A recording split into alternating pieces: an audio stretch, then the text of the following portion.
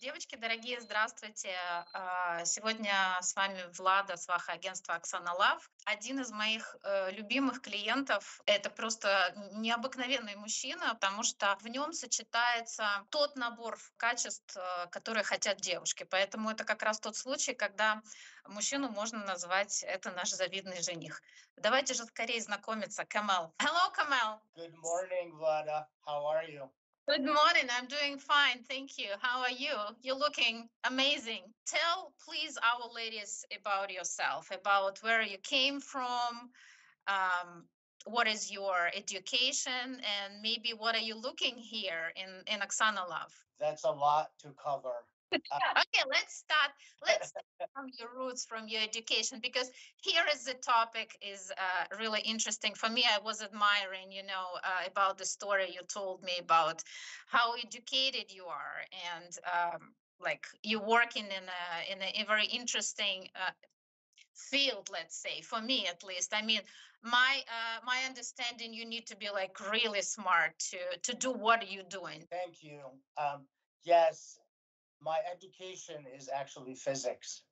I have a PhD in physics from the University of California, and I was doing research in Switzerland, Geneva, Switzerland, for a while, and I was teaching physics at the University of Rochester in New York before I decided to go to the public sector. And now I've been on Wall Street for over 20 years. So now I work in finance. Let me translate to our girls what you just said. Девочки, Камела сейчас спросила о его образовании, потому что это вообще отдельная тема для разговора. Настолько высокообразованный мужчина, что я на самом деле была поражена, то, что он мне сейчас ответил. Он ответил очень скромно. У него образование, он профессор физики, закончил Калифорнийский университет. So, Kamel, you told me, you mentioned about Switzerland, like the research you did at Switzerland, but actually it's for me it's something unbelievable because you were working with a large hadron collider, right? And I still don't understand what is it, right? I heard about that a lot because it's like a pretty famous event in the world, right? But you actually was a part of this research, is it correct? Yes, that's right. When I was in physics, I did both my studies and research after I graduated. I was doing particle physics, or it's also called nuclear physics research. And you know what?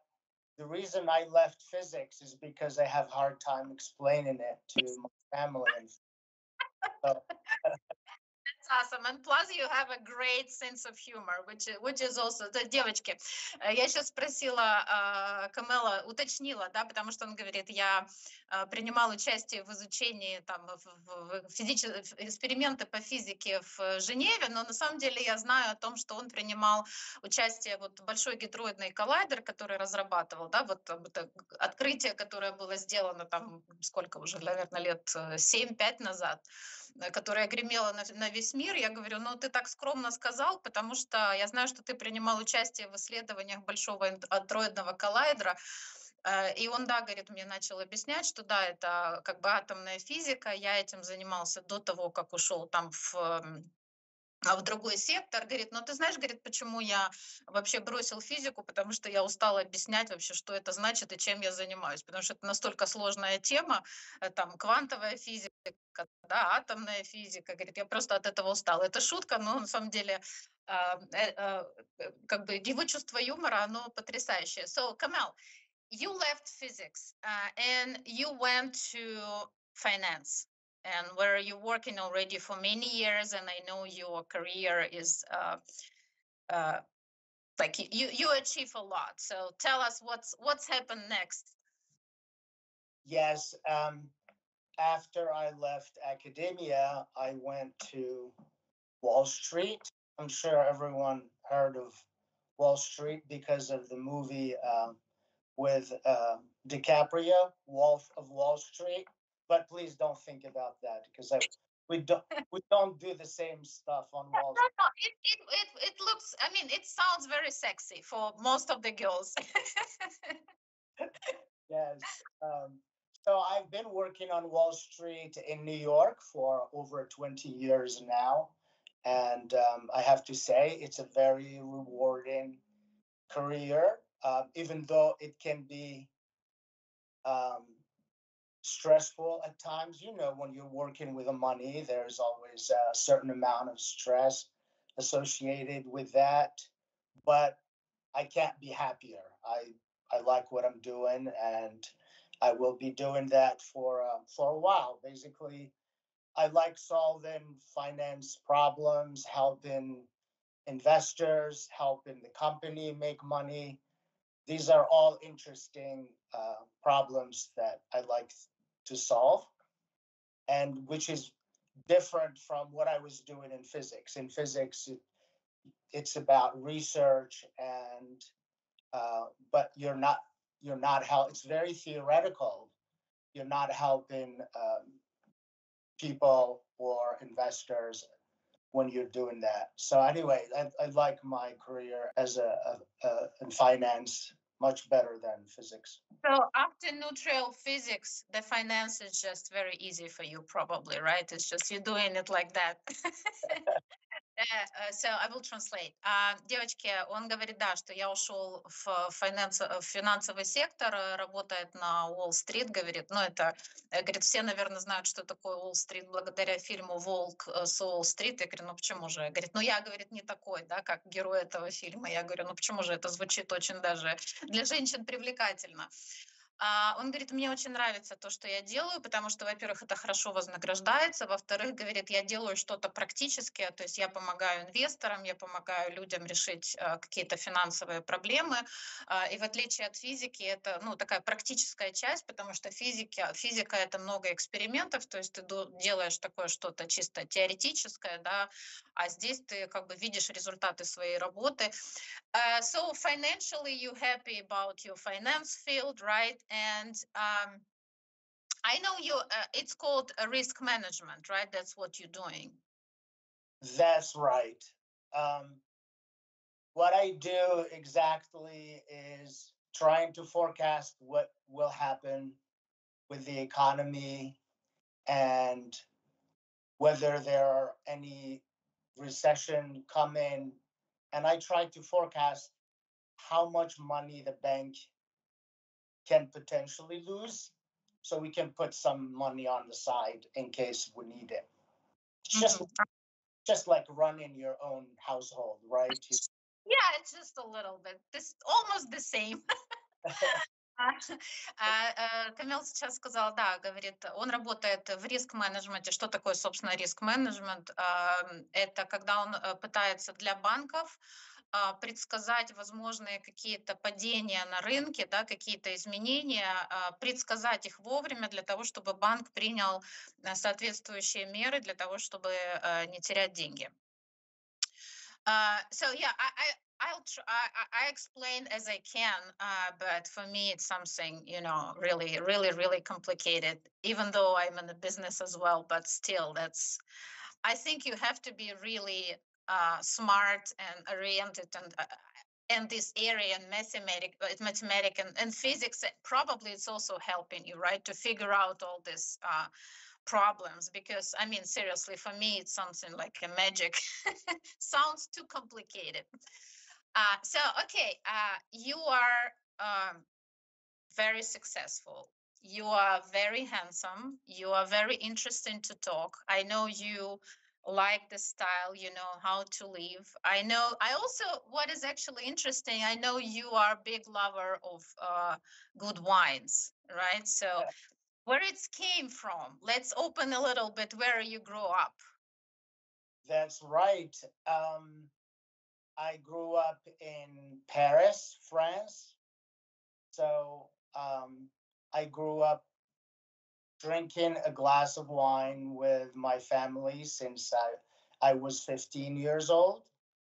So, and I used to go to wineries and taste wines And that's where the taste of wine really came from. And now I enjoy having a glass of wine here and there, and particularly discovering new wines, pairing wine with food. Anyways, I think it's fun. Окей. Я сейчас спросила Камела, ну, когда мы перешли уже от темы его профессии, вообще о его как бы стиле жизни, да, это человек, который имеет стиль, он знает, как хорошо жить, то есть такой, да, человек высокого класса, он любит хорошие вина. Я говорю, давай мы сейчас немножко к этому перейдем, потому что откуда это вообще пришло.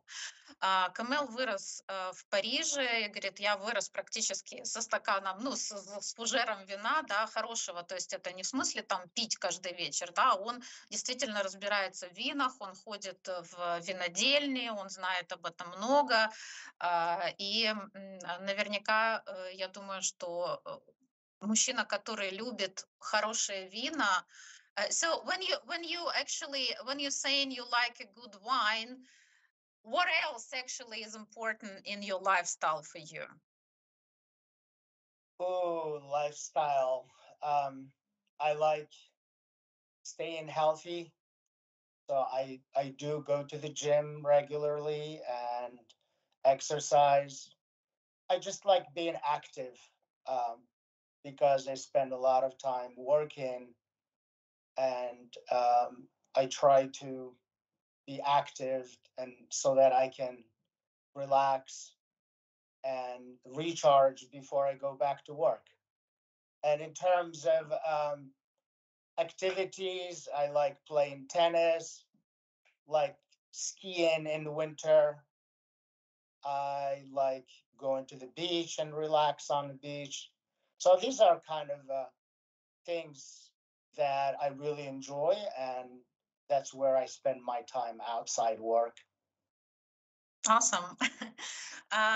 Камал, я его спросила, говорю, вот, ну, у меня такой, может быть, это стереотип, да, мужчины, которые разбираются в винах, да, они любят хорошие, дорогие вина. Я говорю, для меня это такой какой-то вот очень специфический стиль жизни. Я говорю, что еще, ну, специфический с точки зрения хорошего понимания, да, это люди, которые ценят, ну, такие вот моменты в жизни, вкусно там хорошего дорогого вина. Он говорит, да, говорит, я очень много работал, конечно, и работаю, но поэтому стараюсь оставаться активным, стараюсь оставаться здоровым. Для этого, говорит, у меня очень много физической активности. Он зимой катается на лыжах, он, кстати, очень классно играет в теннис.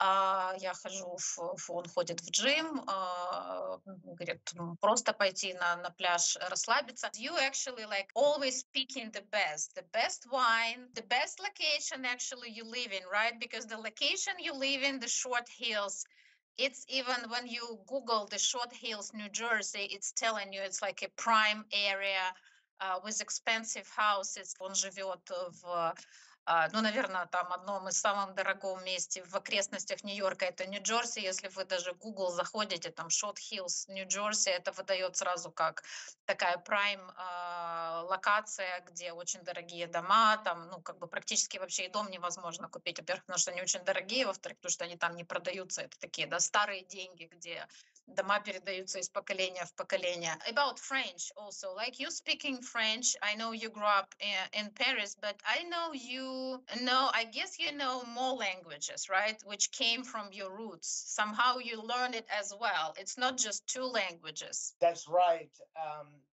I was born in North Africa, specifically in the country of Algeria. And then my family moved to France, so I ended up. But you didn't lost your language, right? Because you were almost a baby, right, when you moved to Paris, but still you know your like your roots, your language. So you learn it specifically, or how it's happened? Oh, yes, I was born in a family that spoke a North African language called Berber, and it's like the original language spoken by the original population in America. It's like the same thing. I belonged to a tribe that spoke Berber, and also because Algeria's official language is Arabic, so I learned Arabic in school. Oh, so in two languages. Okay. Yes, and then I learned French when I moved to France, and I came to the United States, and I spoke no English or whatsoever. So it was a rough start for me when I came here. По поводу языков, которые знает Камэл, я сейчас его спросила, потому что он свободно, ну, естественно, говорит на английском. Говорит, я когда переехал в Америку, говорит, у меня вообще был ноль английского. Он свободно говорит по-французски, потому что, собственно, он переехал в Париж, когда он был там еще, ну, младенцем, да, но родился он в Алжире, и его мама, она говорила на двух языках, поэтому он знает еще, если это правильно на русском, берберский, да, и арабский. То есть он знает как бы свободно 4 языка. Говорю, это замечательно, что ты как бы не потерял эти корни, он эти 2 языка тоже выучил. So, Kamel, another story which I'm admiring, how you get to United States from Paris? I studied really hard since I was a kid because it was my dream to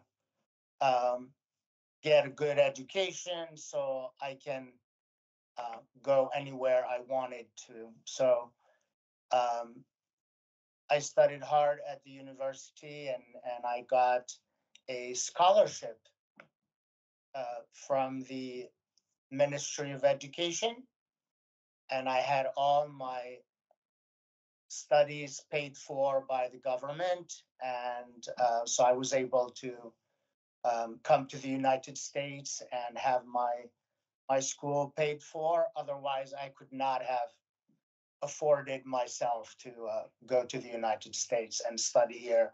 As you know, schools are very expensive in the United States, and high education is usually very expensive. Как ты вообще переехал в Соединенные Штаты Америки? Он говорит, я вообще начал учиться он во Франции, в Париже. Говорит, но я, ну, так, он скромно сказал, что он был прилежным учеником. Говорит, я очень как бы тяжело работал над своей учебой, старался. И он выиграл, это называется scholarship в Америке, когда самых талантливых студентов, да, со всего мира отбирают и приглашают на бесплатное обучение в Америке. Говорит, и таким образом я переехал и учился в университете, ну, как, скажем так, как талантливый студент. So, Kamel, that's awesome. That's really, I mean, that's just proving my speech on the beginnings, how smart you are. I mean, that's really awesome. I think that every lady in our agency, not just in our agency, dreaming about a man like you, because, you know, this is the most, I think the brain, this is the most sexy part in every man women dreaming about. Thank you. Thank you, but I appreciate that. That's true. That's not a compliment. That's just a fact. What actually are you looking for in a lady? What is important for you? What is the main searching criteria for you in a lady? Oh, I'm looking for someone who's also educated, and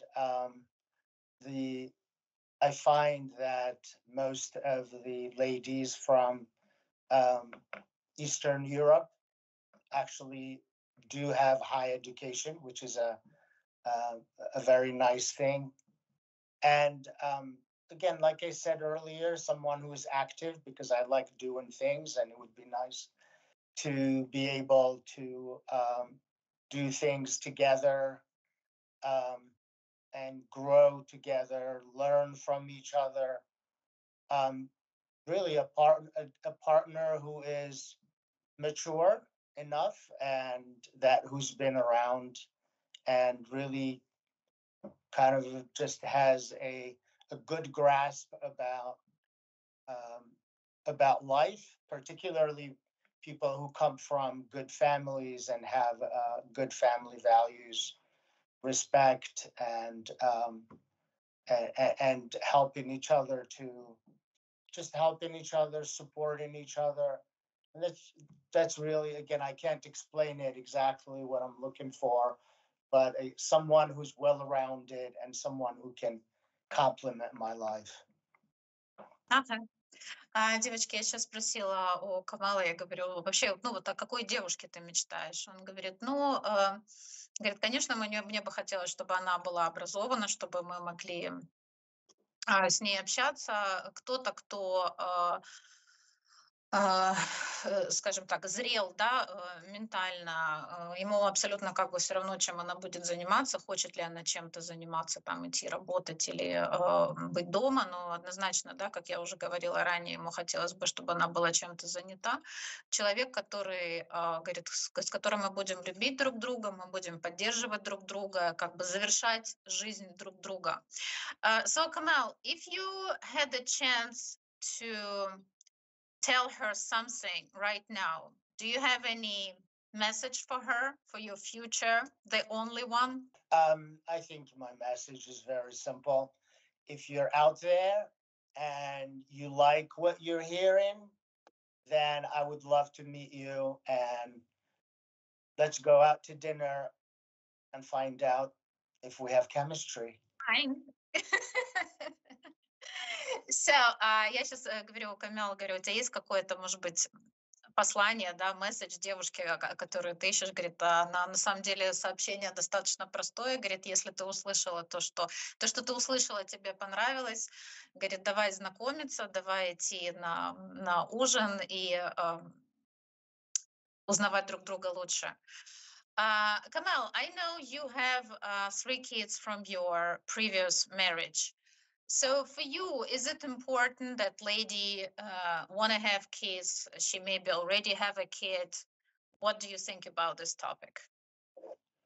Yeah, I think it's an important question because once there are kids in the family, I have learned that things, everything is almost about the kids. So, but I am open to finding the right person. And if she already has kids, I am more than happy to integrate them into the family. Um, if she doesn't have kids and wants to have a kid, if it is important to strengthen our relationship and build a new family, I am also open to having more children. Okay. Я спросила Камела, говорю, для тебя важна девушка, которая, возможно, уже тебе бы хотелось, да, которая, возможно, там детей у нее нет, или она уже имеет ребенка. То есть какие приоритеты? Он говорит, да, говорит, это очень важный вопрос, потому что я знаю, что когда дети в семье, это очень важно. Я очень ответственно к этому отношусь. Это очень много вещей, которые вращаются, да, вокруг там темы детей, образования и так далее. Говорит, ну я на самом деле открыт ко всем вариантам. Если у нее уже есть ребенок, окей, говорит, я более чем счастлив его, ну как бы внедрить в свою семью. Если она хочет детей, говорит, да, я, наверное, ну как бы на одного я согласен. И если у нее нет детей, это тоже как бы окей, она не хочет, да, потому что у него уже есть 3 своих деток, которые там как бы уже выросли, они живут с мамой. Но, девочки, что я хочу сказать, для тех, у кого есть детки, на самом деле Камел это просто идеальный вариант с точки зрения того, что он обеспечен, он опытный папа, он очень хороший папа, он очень ответственный, то есть он как раз сможет дать вашему ребенку все то, если, возможно, в его жизни не присутствует папа, да, он даст все этому ребенку, потому что это как раз тот мужчина, который понимает, что он делает, когда он берет на себя ответственность. А, И, пожалуйста, девчонки, те, кто заинтересованы в нашем, ну, я считаю, что это, знаете, такой пример идеального мужчины, ну, по крайней мере, для меня, да, для там клиенток, которые у меня есть, потому что мужчина очень ответственный, очень умный, он очень интересный, он вообще супер содержательный собеседник. У него потрясающее чувство юмора, он очень обеспеченный, он знает толк в стиле, да, как бы в жизни, он любит все самое лучшее, то есть это стиль жизни, который он сможет обеспечить для своей жены, да, и, возможно, там для ее ребенка, это просто мечта. Поэтому, девчонки, те, кто заинтересован в Камеле, пожалуйста, как можно быстрее пишите, сообщайте нам, задавайте вопросы. Камел, I think we are done for today, and I'm pretty sure after this interview, you're not going to stay our client anymore. And that would be really great. And I'm pretty sure it's going to happen really soon because you are really like a dream of every woman. Thank you so much for joining us today and hope to see you soon. Thank you, Vlada. Thank you for the interview and talk to you soon. Bye bye.